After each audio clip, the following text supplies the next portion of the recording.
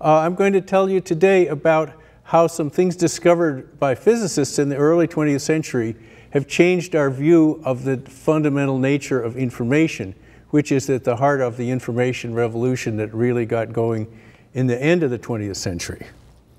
Well, like other parts of mathematics, the theory of information and information processing originated as an abstraction from everyday life. If you're a student of Latin, you will know that calculation is a manipulation of pebbles, and a digit is a finger or toe.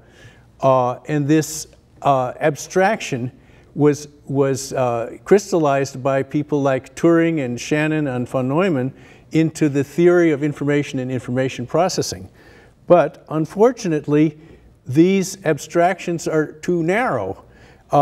The quantum theory, which was developed in the early 20th century by physicists and chemists, now provides a more complete and natural, indeed, arena for developing the concepts, the abstract concepts of communication and computation.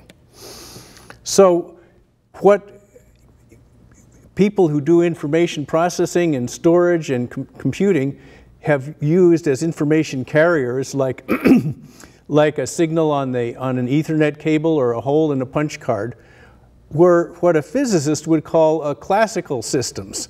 That is, their states are in principle reliably distinguishable, and you can read the state of something without disturbing it. And almost so fundamental an idea that nobody even thought of saying it, to thoroughly describe two things, it suffices to describe each one separately. Well, those ideas actually were known to be already not right in the early 20th century in the context of physicists studying atoms and small particles, atoms, electrons, and photons. And they found out that attempting to observe the state of a particle in general will disturb it and only obtain partial information about what the state was before you disturbed it. That's generally called the uncertainty principle. And they also found that two particles can exist in an entangled state in which they behave in ways that can't be explained by supposing that each particle had some state of its own, maybe a state that you don't know. So most of the 20th century passed by where quantum effects were understood because you needed quantum theory to design transistors and so on, but they were regarded from the point of view of information processing as a nuisance because they caused these tiny microscopic devices, they kept getting smaller and smaller, to become less reliable because of the effects of the uncertainty principle. But toward the end of the 20th century, it was understood that quantum effects have positive consequences, that they make possible new kinds of information processing like quantum cryptography and dramatically speeding up some classically hard computations. And to understand how these things work, you really need to understand entanglement, which is an idea that the average person on the street doesn't really understand. So I'm going to try to explain the difference between ordinary classical information, or what we call information, which everybody knows about because we're in the middle of an information society, and quantum information by comparing quantum information to the information in a dream.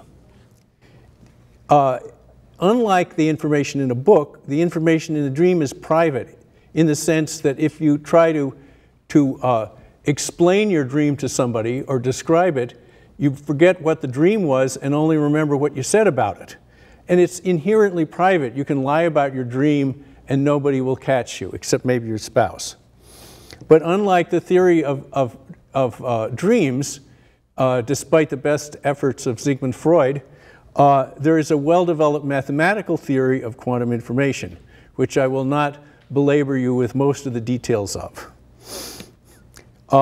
So there are important differences, but also there are important similarities to ordinary, what a physicist would call, and what I will henceforth call, classical information. We all know that information can be reduced to very simple primitives, just the digits 0 and 1. For example, you can encode a letter of the alphabet in 5 bits. And all processing of information can be reduced to basic logic operations like and not, acting on these bits. So that you only have to handle the bits one or two at a time to do anything that you would need to do with classical information. Similarly, quantum information is reducible to what we call qubits, which are quantum systems that are capable of two distinguishable states. An example would be a polarized photon or a spin 1/2 atom. And similarly, any processing that you want to do to quantum information can be done by acting on these qubits 1 and 2 at a time. Just as classical bits, the fact that information processing, that software is independent of hardware, so that you can, by making the hardware smaller and faster, you make information processors more and more powerful. They can do the same computations. Similarly, in principle, although we have not proceeded very far towards a quantum computer, the things you do with quantum information are independent of the particular physical embodiment.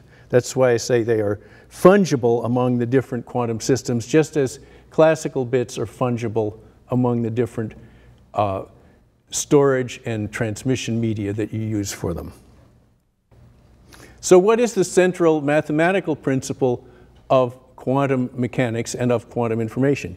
It's called the superposition principle, and it says that between any two reliably distinguishable states of a physical system, there are other states that are not reliably distinguishable from either original state. Now, of course, we observe this phenomenon all the time. If we scribble a note, there may be a letter that might be an A or it might be an O, and if we scribble it badly enough or it gets smeared in the rain, it's not perfectly distinguishable. But this is a different kind of imperfect distinguishability. It says that with the most perfect equipment, you could not distinguish these two states. So quantum systems are systems in which there are distinguishable states, but not all states are distinguishable. And the way these states behave is that every quantum system corresponds, its states correspond to directions in space, and any two perpendicular directions correspond to distinguishable states, and any two directions that are not perpendicular correspond to states that are intrinsically imperfectly distinguishable. So any direction is a possible state, but states are only reliably distinguishable if their directions are perpendicular. And in the simplest case, which is two reliably distinguishable states, we're talking about directions in two-dimensional space, like directions a compass needle could point. And this is nicely illustrated by the behavior of polarized photons. So I've got a perspective drawing here of a beam of light in which the photons are coming along. They're all horizontally polarized in this perspective view. And we can use the fact that photons can be horizontally polarized or vertically polarized, as down here, as a way of distinguishing them. Because if you send photons into a calcite crystal or oriented this way, and they're horizontally polarized, they'll go straight through. Whereas if they're vertically polarized, they'll get deviated while they're in the crystal and then come out on a shifted path. And this means if we wanted to encode bits in the photons, we could fit one bit in each photon and count them as they came out in these two different paths at the receiving end. Well, of course, the photons can be polarized also at any intermediate angle. So a photon is coming towards you. It can be polarized at any angle relative to the vertical if it's sending towards you. And what happens if you send some of these theta polarized photons into the same equipment? Well, you might think that since they're intermediate between horizontal and vertical, they would be deviated by an intermediate amount. But that's not what happens. What happens is that some of them become horizontal and the other ones become vertical. And these two things happen with probabilities that depend on the angle theta. In other words, identically prepared systems, these theta polarized photons, behave differently. This is one of the amazing things about quantum mechanics. They behave differently and randomly, and they forget their original polarization. We're going to come back to that a lot.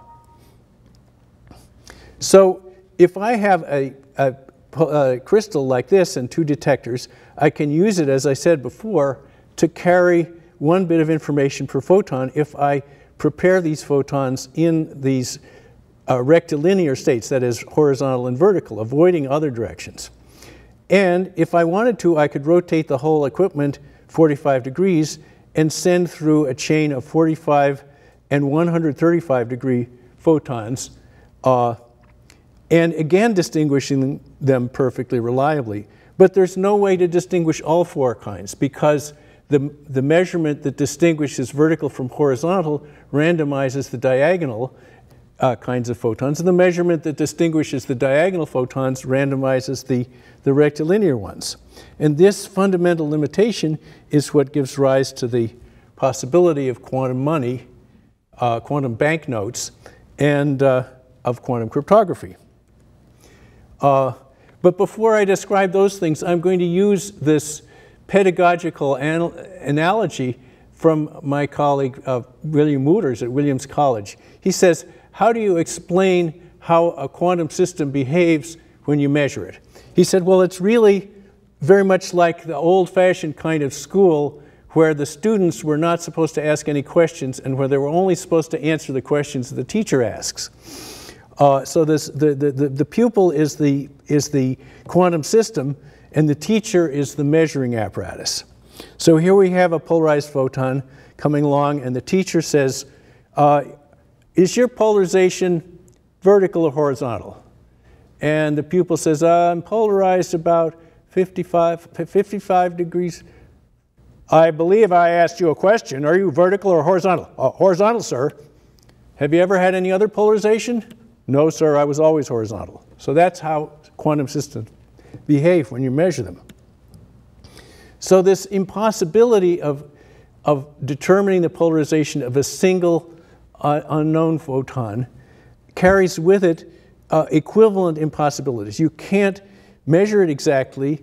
You can't clone it, because if you could clone it into a lot of identical copies, then you could measure them along all different axes and find out in which case you could determine the angle theta with arbitrary precision. Now, there is a device that amplifies photons, that clones them in a sense, and that's called a laser.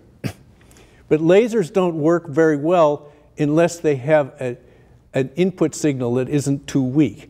And if you supply a laser with an input signal that is just a single photon, the laser generates enough noise so that even though the output is brighter, it's no more useful in distinguishing the polarization than the input was. In fact, if you send a single photon into one of these ideal lasers, two things happen equally often. You get two copies of the original, or you get the one original and one photon of random polarization. So how is this used for making money that's impossible to counterfeit? This was discovered by Stephen Wiesner around 1970 and only published in 1983. The idea is you take 20 polarized photons of these four kinds and put them in perfectly reflective boxes on the money, 20 of them. Now that's possible in principle, but actual photons die off in a fraction of a second, or even a fraction of a millisecond, if you try to put them in reflective boxes. But going on with what's possible in principle, we then say the mint that prints this money knows what's stored there, and when it's presented at a bank, the bank makes the correct kind of measurement on each of those photons and verifies that they're all as expected. That is, it makes a diagonal measurement on the first one, a rectilinear measurement on the second, and so on. And if they all pass inspection, the bank gives you your 100 Wiesners of gold. Whereas if even one of them fails, that you get arrested.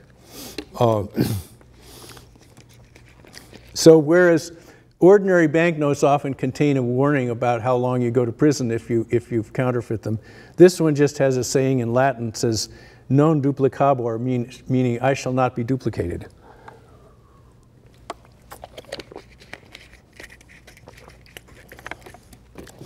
Well, this is pretty impractical because the photons don't last long enough, but a related device is much more practical, and that is using the photons to carry quantum information rather than to store it.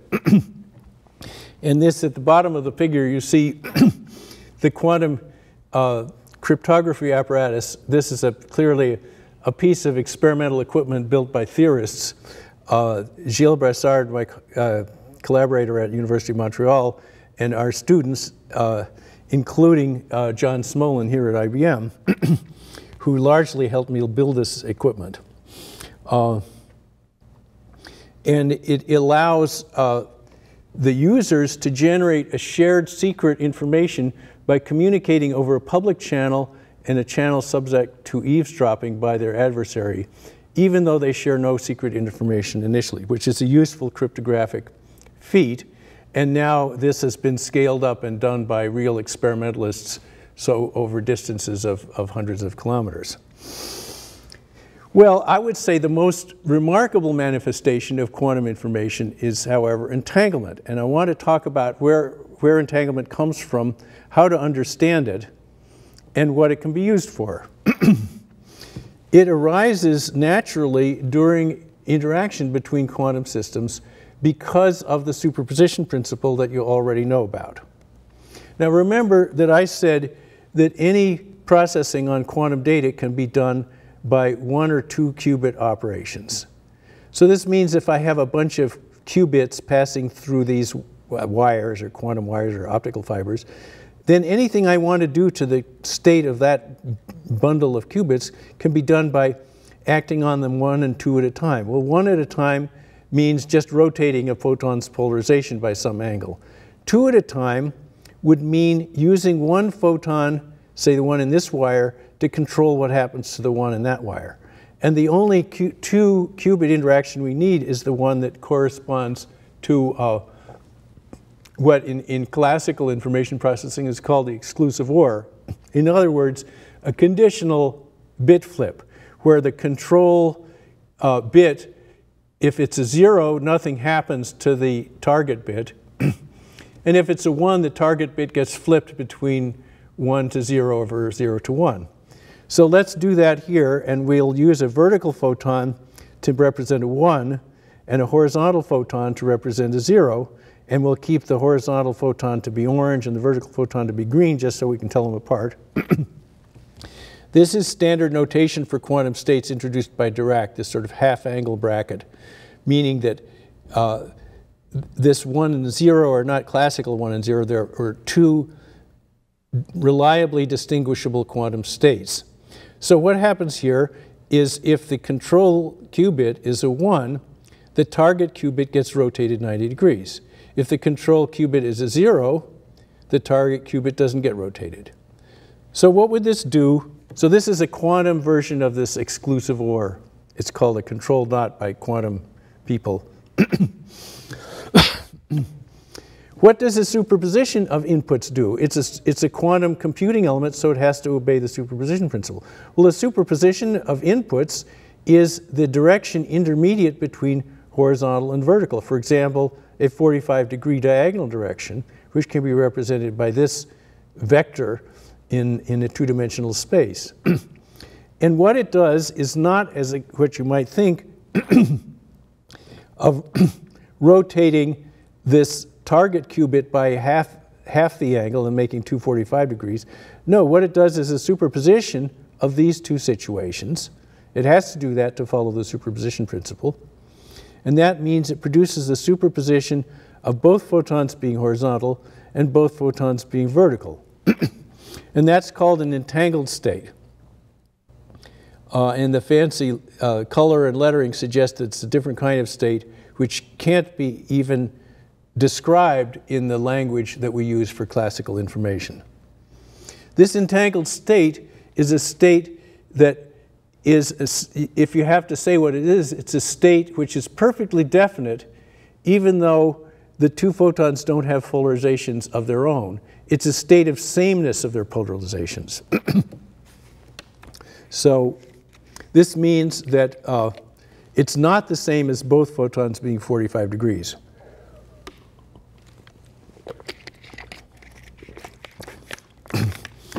Well, let's see why it isn't. Why this state is not the same as that state. And we just have to do a little 4-dimensional geometry here. So I'm trying to show that this direction in 4-dimensional space is a different direction from this direction. Now to see that the entangled state on the left is different from the one on the right, we have to do a little algebra, and it makes it easier, instead of to draw all these arrows, to call H for a horizontal photon and V for a vertical photon. So this diagonal photon is H plus V divided by square root of 2. And the 135-degree diagonal, that is the perpendicular diagonal direction, is H minus V over square root of 2. And you can see those directions are perpendicular. It's like this is H, this is V, this is one diagonal, and this is the other diagonal. So the two diagonals are perpendicular, and the vertical and horizontal are perpendicular. Well, we know that what is a single photon lives in a two-dimensional space, and if we have two separate photons, a green one and an orange one, we can think of four distinguishable directions, because whenever I say two letters, the first one is green. I'm going to pronounce it with a green tone of voice. HH, HV, V, wait, am I getting it? HH, HV, VH, and VV are all distinguishable because, for example, the first two can be distinguished by measuring the orange photon. So we know that the states of two photons live in a four-dimensional space, and we can work out the state of this entangled system on the left. It just says what it is. It's HH plus VV divided by square root of 2. We got that. Well, what about this one? Well, this one is H plus V, and so is this one H plus V, and if we expand that out, it's HH plus HV plus VH plus VV all divided by 2. And that's a different direction in four-dimensional space. So this says that this state can be described by giving a polarization to each photon, and this one cannot be described. The best you can say is it's a state of sameness of their polarizations. Well, here's an example of William Wooter's idea of the students behaving randomly. An entangled pair of students, I'm going to call them Remus and Romulus, are very bad students. They don't answer any sensible answer to any question. They always answer randomly. But they always give the same answer, even when you question them separately. So a teacher could ask Remus what color is grass and growing grass, and he says pink. Another teacher asks Romulus, and you get the same answer. Now, if you weren't happy with that metaphor, there's another one from my own past. I was in San Francisco in 1967, known as the Summer of Love.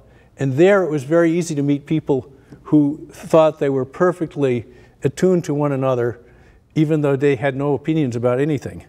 And the hippies at that time thought that if you had enough LSD, then everybody could be in perfect harmony with everybody else.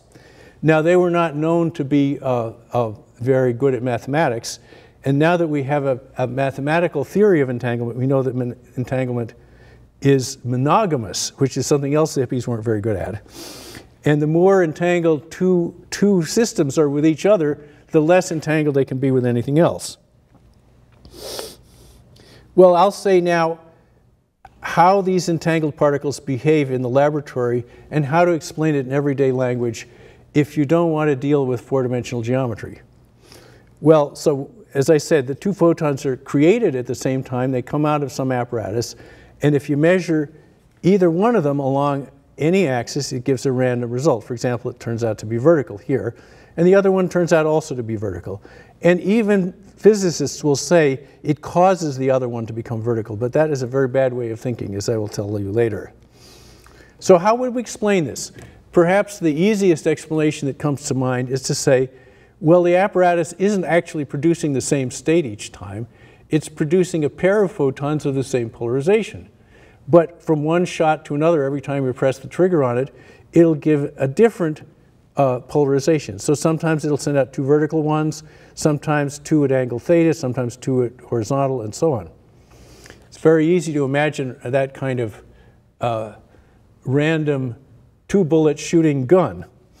But this doesn't work as an explanation, because if you set up the equipment to measure the vertical versus horizontal polarization, well, sometimes this source would emit two diagonal photons, and if each of them had a diagonal state and interacted with the apparatus without any communication with the other one, then they would each behave randomly. And that means they would sometimes come out with opposite polarizations. In fact, when you do the experiment, they always behave the same. Now this is a toy model of, well, a toy version of a more complete argument that says any property at all that you would try to attribute to these two photons does not explain the strength of the correlation of their polarizations. Not merely to say, did they have a polarization, but did they have any property that you could attribute to them separately? This was the famous result that John Bell discovered in 1964. Well, how do you explain it?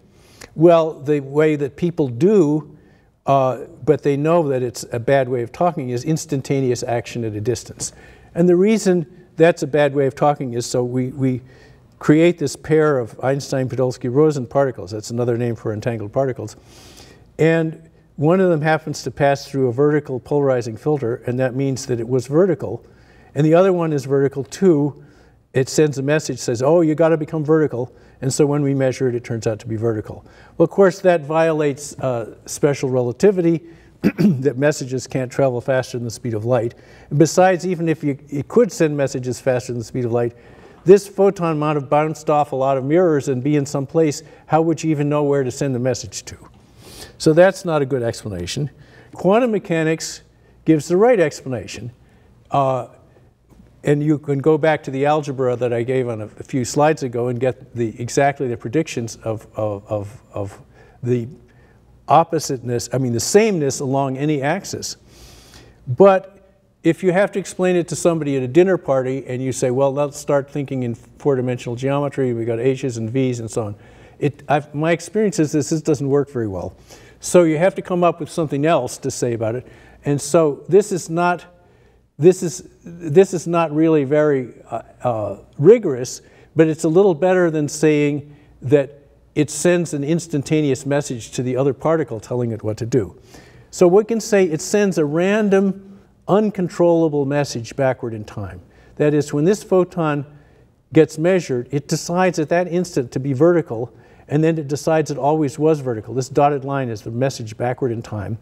And of course, its twin, Romulus over here, of course, since it had just decided to be vertical, its twin, of course, has to be vertical too. And whenever you get around to measuring Romulus, he will turn out also to be vertical. Well, this sounds like even worse thinking than this hippie entanglement, because if you could send a message backward in time, you could tell your broker what stocks to buy or sell yesterday. And of course, I mean, even if you're not rich and don't own any stock, you could certainly avoid some mistakes that you've made in life by just giving yourself good advice. Well, the answer to this argument is that the word message is really not right. If you can't control a message, it doesn't work as a message. You can't give yourself useful advice or your broker by a message that you can't control. And so entanglement behaves like having a pair of magic coins that no matter how far apart you take them and toss them, you'll always get the same answer, but you can't control either one. Now, this is one of two logical situations in which a message backward in time is harmless. The other one is the Cassandra myth, where the message gets propagated, it gets chosen by the future event, but then when you send it into the past, nobody believes it.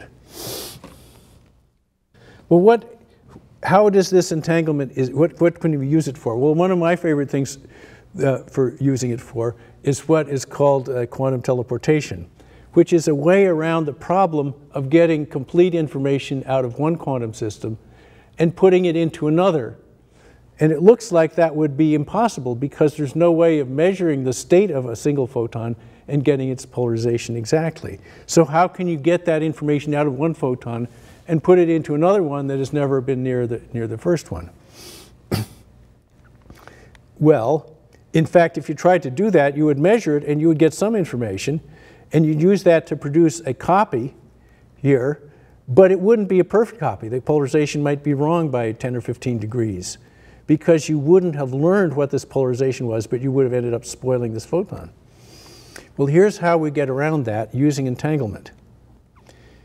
And now we have 3 photons. We have an unknown photon over here whose state we want to transplant to a different photon. And then we have an entangled pair of photons here that were never anywhere near this one. And they're just entangled with each other. And what we do is we do a measurement of A and B. And we don't ask them what's the properties of A. We ask them what's their relation. So we measure the relation between A and B.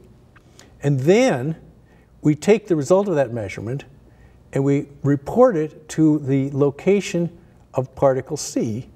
And then we use that to rotate particle C into what turns out, if you do the math, into an exact replica of the state of particle A before you destroyed it. So we don't clone the information because we have to destroy A before we can produce the copy. And we don't send it faster than the speed of light because this message goes only as fast as the speed of light. And if you try to measure this particle C before you've applied the corrective treatment, it behaves completely randomly. So despite the name, it's not a way of transportation. It's just a useful primitive in quantum information processing, which goes on, among other things, in the operation of a quantum computer. Well, here's my human analog of quantum teleportation. Suppose we have somebody, let's say call her Alice, who has witnessed a complicated crime in Chicago, and the FBI wants to know what the story was, but they know that her memory is in a kind of fragile, dreamlike form, and they have to ask her just the right questions in just the right order. And some of these questions have sensitive information in it that they don't want to disclose to the Chicago police. So for sure, the Chicago police are going to ask her wrong questions that will just confuse her. So they tell her they'd like her to come to Washington, but she says that she doesn't like to travel, and if they subpoena her, she'll probably get uncooperative. So they decide to send one of their own guys down there, but that isn't very good because these guys all have opinions and they don't trust each other to interrogate her alone. Interview her alone, I should say. Interrogate has a more sinister meaning. Well, then Remus volunteers. He says, I don't know anything about this case, so I'm not going to influence her, unlike any of you. Besides, I like to travel, just ask my brother. So Remus goes to Chicago to meet Alice, and they explain to them they're not supposed to talk about the crime or anything. They're just supposed to have a speed date and decide whether they like each other. Well, pretty soon they decide they can't stand each other, and the police tell Alice she can go home.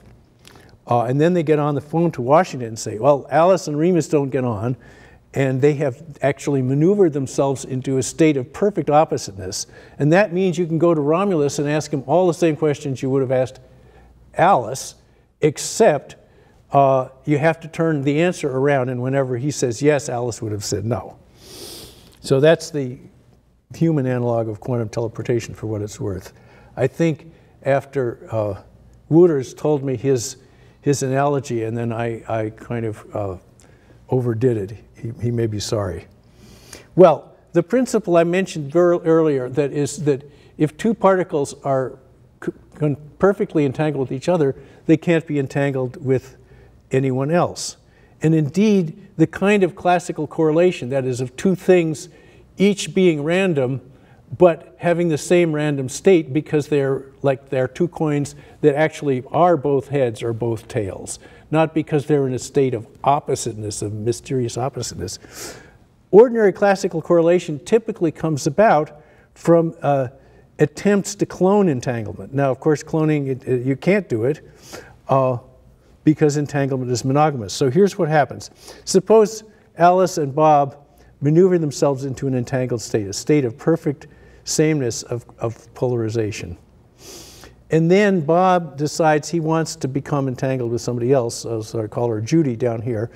And so he does the same maneuver they did up here, but the effect of that then is that the entanglement with Alice is spoiled, and it's merely classical correlation. So Bob is correlated with Alice along some axes, but not along others, and also he's correlated with Judy along. So this is just ordinary classical correlation like we're all used to, and it doesn't display the hallmarks of entanglement. So let's speak about the origin of quantum randomness, how entanglement explains the origin of quantum randomness. I should put back here, going back to here, all of these actions are reversible. If I stopped here and just undid this interaction, I'd get back to this state, and then undid this interaction, I'd get back to that state. So let's look at this in the case of polarized photons. So we have these polarized photons come in here, and what I said before is that some of them go into this beam and become horizontal, and some of them go into this beam and become vertical. But what I really should have said is that they do not yet behave probabilistically. Every one of them goes into a superposition of being horizontal in the upper beam and vertical in the lower beam. In fact, they all go into the same superposed state. But when this state gets to these measuring apparatuses, these detectors, then it has to decide whether it's going to be horizontal in the top beam and vertical in the bottom beam. So if we avoid the measurement and just let those these photons go into the two separate beams, now these are photons that haven't interacted with anything yet.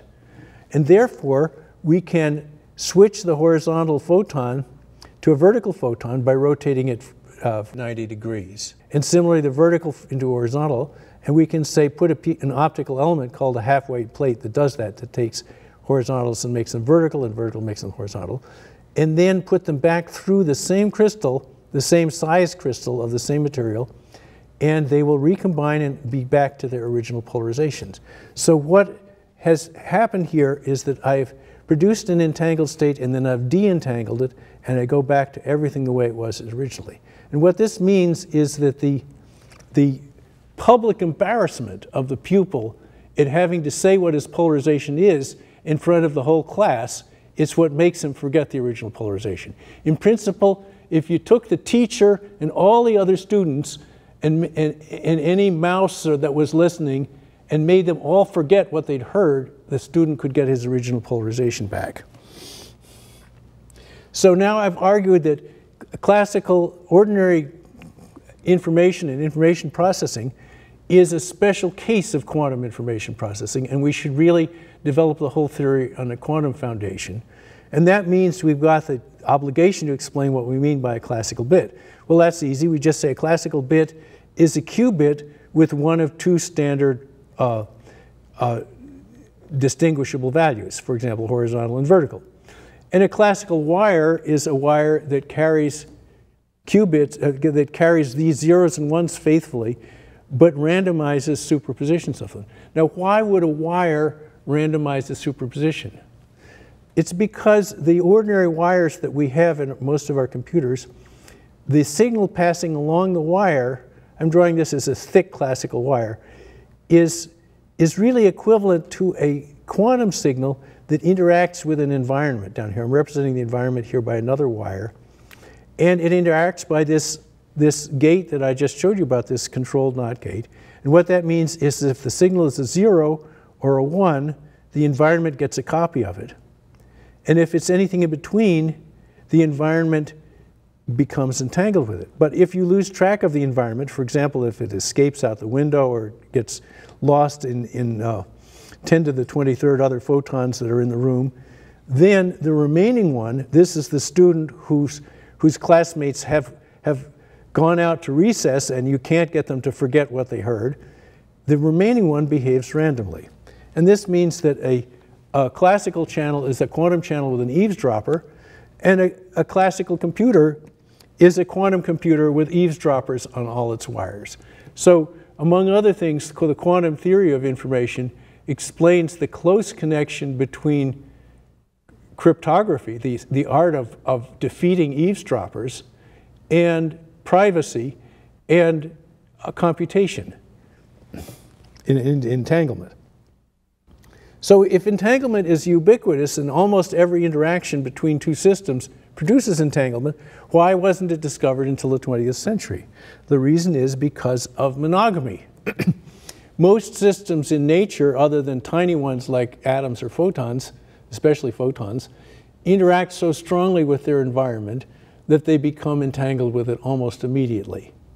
And that means that if you lose track of any of these things that have become entangled, the remaining ones behave just as if they're classically correlated. In other words, we have a world that appears to be full of randomness and correlations among things that are individually random, which can all be explained by they all have some particular state and we just don't know what it is. And yet that whole view arises as a side effect of this subtle thing that we didn't know about until the 20th century. And we didn't realize that it had to do with information processing until the last, 30 years of the 20th century. Well, of course, the main reason people are so excited about quantum information is a practical reason, that is, if you could build a quantum computer, it would greatly speed up some hard problems, like the most famous one is factoring large numbers. Now, here's a problem. Here's an example of a large number. It's, if you are very smart, you can realize that this number is the result of multiplying these two. Now, in fact, you don't need a quantum computer to do that. If you to multiply these two numbers, you could do it on a quiet weekend. This 3 times 7 is 21. That's where that 1 comes from. You carry the 2, and then so on. If not too many people are bothering you, you could actually do it, and you could prove that this times this equals that. But what's hard to do on a pencil and paper, or even on a pretty powerful classical computer, is to take this number and figure out that these are its two unique factors. However, this job is easy, relatively easy for a quantum computer, not a whole lot harder than multiplying. And the reason is, well, I won't say the reason exactly yet, but it works because during the processing, even though the question and the answer are classical information, the fast algorithm for doing this involves entangled intermediate states. So we have to build a computer in which the intermediate data is protected from eavesdropping until the computation is done. Of course, for most of my life, we've been facing the end of Moore's law, but it's really happening. That is, computers can't keep increasing exponentially in their power and cheapness because they're getting to be already of near atomic dimensions. So can quantum computers give Moore's law a new lease on life, and how soon will we have them? Well, I'm going to be somewhat discouraging about that, because there is a whole theory being developed of the classes of problems that quantum computers would probably help for, or are known to help for, and ones where they wouldn't. So it's not much more complicated. There's some problems which we have every reason to believe are hard even for a quantum computer, and then some problems that are easy, like multiplication, for a classical computer and certainly quantum computer, and then some number of these intermediate problems which appear to be hard for a classical computer but easy for a quantum computer.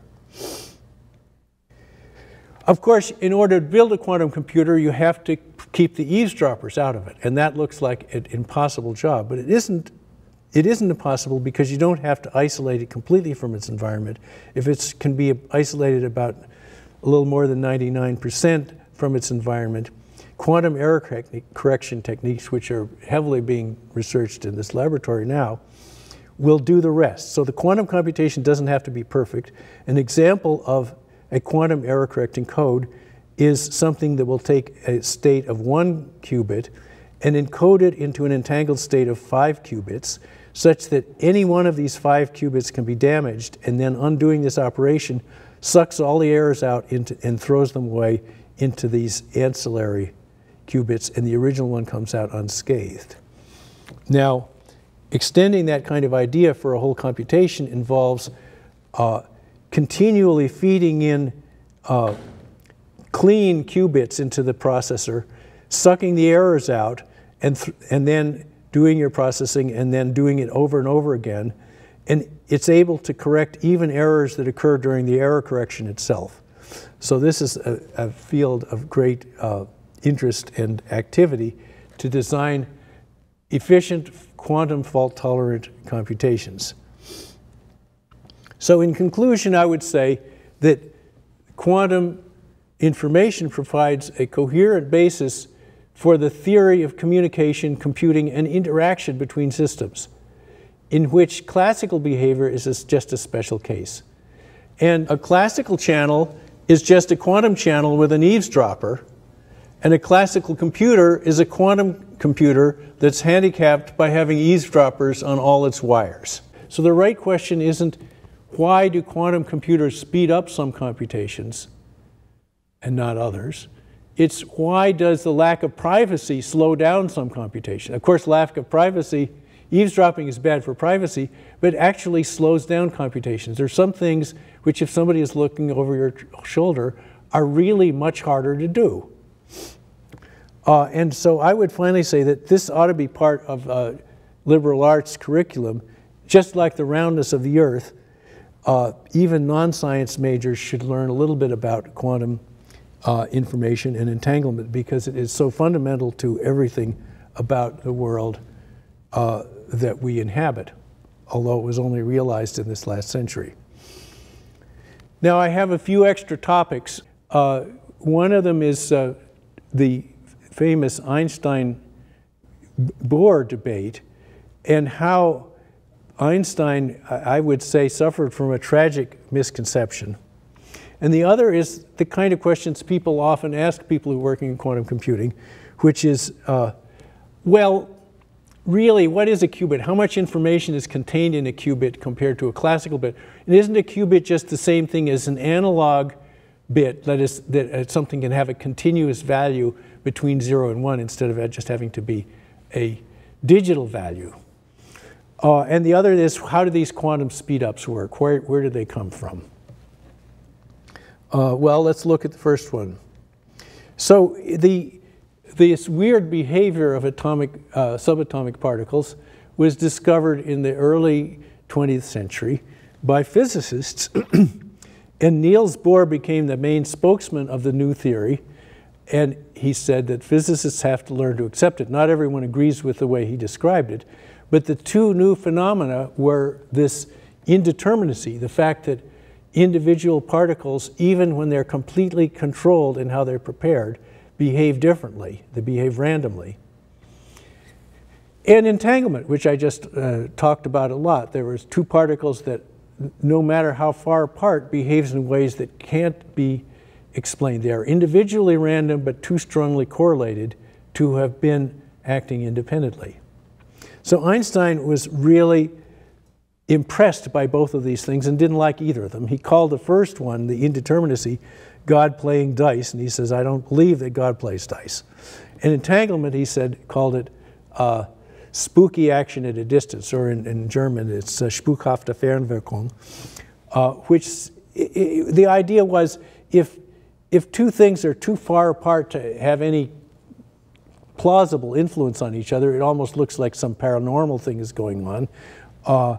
There shouldn't be a way for what one of them does to influence the other. And he spent the rest of his life trying to find a more naturalistic explanation of these quantum phenomena, in which every effect would have a nearby cause. So he has two problems here. He's got an effect without a cause, that's random behavior, and an effect which, if you try to find a cause for it, the cause isn't nearby. And this was just unacceptable. Meanwhile, the rest of the physics world went on and started using these phenomena and the mathematics that explained them, and yet they couldn't agree with the right language to describe what was happening. So one of the famous slogans, I'm not sure who it came from, was people argue about what's really going on in quantum systems. They don't disagree about what will happen when you do an experiment, but they disagree about how to describe what's going to happen. And the serious-minded quantum physicist says, just shut up and calculate. Don't tell me what you think is happening. And you might say it was echoing what Bohr said to Einstein when Einstein said that God doesn't play dice, and Bohr says, stop telling God what to do. Well, now it's pretty clear that this most celebrated scientific mind of the 20th century, the one scientist whose name is a household word, was not flexible enough to take this new fact in. And that his mistake was in viewing entanglement as some kind of influence of one particle on another. And the paper that he wrote with Podolsky and Rosen describing the predicament that this phenomenon of entanglement produced in quantum mechanics, and that it must be some there must be some better theory than quantum mechanics because this is unacceptable. This was called the Einstein-Podolsky-Rosen paper, and it came out in 1935. And one of the important notions in that paper was what they called an element of reality. If you can determine some property of a system without touching the system, without touching anything nearby the system, and be able to predict perfectly what it would do, there must be some, this is what Einstein, Podolsky, and Rosen said, there must be some element of reality in the system that you haven't touched that was already there before you worked on the other one. And what the logical jumping to a conclusion that they did was to have the idea that these elements of reality, a thing that is not about what you do to a system, but something that was always there before you touched it, that this element of reality had to be localized. So in other words, the right way to think about it is to say that it's not true that if the whole is in a perfectly definite state, that each part must be in a perfectly definite state. And an entangled state is a different kind of state of the whole, which is perfectly definite, but requires the parts to behave randomly. And making any measurement on one of the two particles gives you a random result, but allows you to perfectly predict what the other particle would do if you made the same measurement on it. And that's pretty much the way everybody thinks of it now, even though they still can't agree with what language to describe it with. Now, another person around the same time as Einstein was Schrödinger, and he had a really better understanding of entanglement than Einstein did, and he called this effect steering. That is, that if you measure one system, you find out exactly what the other system, it's sort of remotely steering another system, finding out exactly what it would do under certain conditions. But steering is a really bad name for it, as anybody who's driven a car would know, because what we're talking about is a case where you turn the steering wheel of your car and it has a completely unpredictable effect on your car, but has the same effect on the other guy's car. Of course, if he turns his steering wheel, the same thing. So if you had cars like that, you wouldn't realize there was anything strange about them except that they were terribly dangerous until you compared your crash reports afterwards and you realized this eerie correlation was present. Mistakenly believing that entanglement could be used for long-range communication, Nick Herbert published a paper and Jack Sarfati tried to patent this imagined application of it. The refutation of these wrong ideas in the early 1980s by Deeks and Wouters and Zurich is part of what led to the birth of modern quantum information theory. But this wrong idea, like perpetual motion, is so appealing that it is perpetually being rediscovered. And as I said earlier, the proper understanding of entanglement not only explains why it can't be used to communicate, but also how if you generate an entangled state and lose part of it, the remaining parts behave randomly.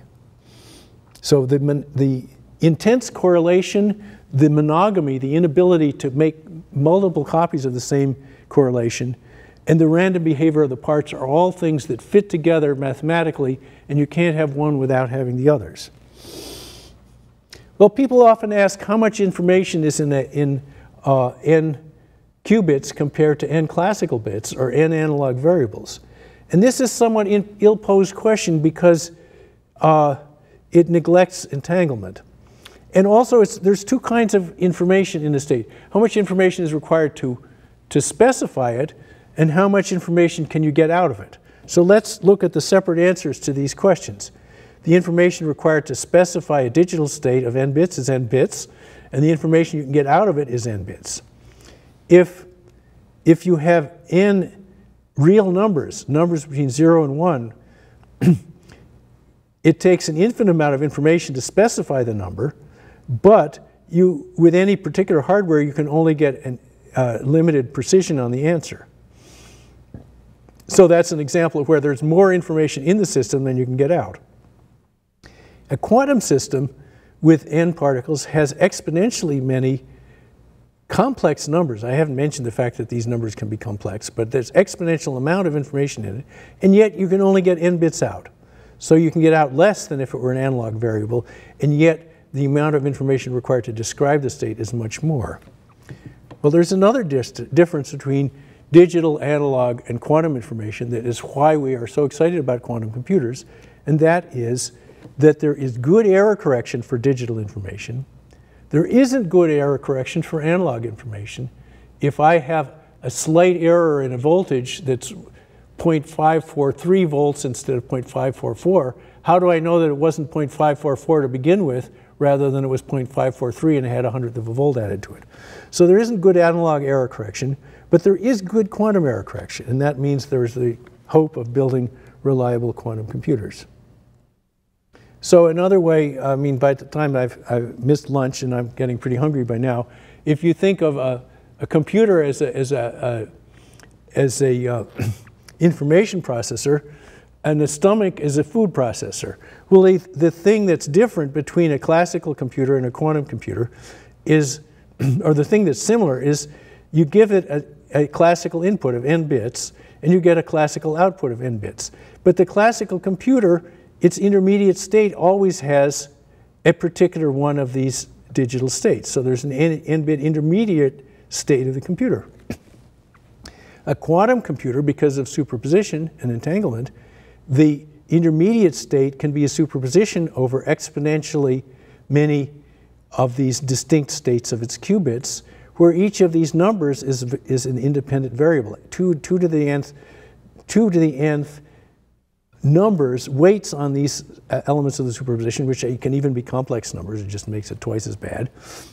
And so we say a quantum computer is like a big stomach, which has a lot of room for maneuvering to process the information, which is just actually rotation in a large dimensional space, whereas a classical computer is limited, and therefore it can do some kinds of problems better. That's just a very hand-waving argument. I can speak of the particular most famous quantum algorithm, which is Shor's algorithm for factoring. Now, the first part of Shor's algorithm boils it down to a problem of period finding the period of a periodic function. And it works, we have in the computer, we have two registers, we call them the X register and the Y register. And we start out with them both in the 0 state. And the first thing the quantum computer does is, taking a rather small number of steps, it generates a uniform superposition over all the values of the X register. So instead of both the X register being 0 and the Y register being 0, the X register is a uniform superposition of 0 with the Y register and each individual value of X. Then the next thing we do is to reversibly compute this function, this periodic function. We compute it in superposition. So we fill the computer up with a graph of this periodic function where it repeats a very large number of times. And then we do something that I haven't shown you why it's easy, but it is easy, taking only a few quantum operations, to make a Fourier transform of the X register. So instead of having a periodic function, we have something that has peaked, which is very sharply peaked here at multiples of the inverse frequency. And so then we just measure the X register, and we get a random one of these peaks, because it never finds itself in the space in between. And if these peaks are sharp enough, that's enough to determine the period of the periodic function. And in the case of Shor's algorithm, that means you can factor the number. Now, this is something actually very familiar to physicists. It's the problem of multi-slit diffraction. So, or multi-slit interference. As we know, in the two-slit experiment, if you send a light beam in here, and you have this midpoint of the two slits lined up exactly with the axis of this horizontal axis, what we'll get is a maximum probability of the photon landing here, a 0 probability here, goes up to a maximum, down to a 0, and so on, in a sinusoidal way. Whoops. In a sinusoidal pattern. And so this will allow me to measure the slit spacing by measuring the spacing of the interference pattern. And what I sometimes do when I'm in a lecture room with a white wall is take a laser pointer, which has a very definite wavelength of light, and shine it through my shirt onto the wall. And you can see stripes on the wall whose spacing is inversely proportional to the distance between the threads in my shirt. But anyway, If we have 2 slits, we get this kind of pattern. And if you have enough photons, we can determine the slit spacing. But suppose somebody says, all right, I'm only going to give you 1 photon. How far apart are the slits? And then we have a problem because with this sinusoidal variation, this is not guaranteed to be on a maximum.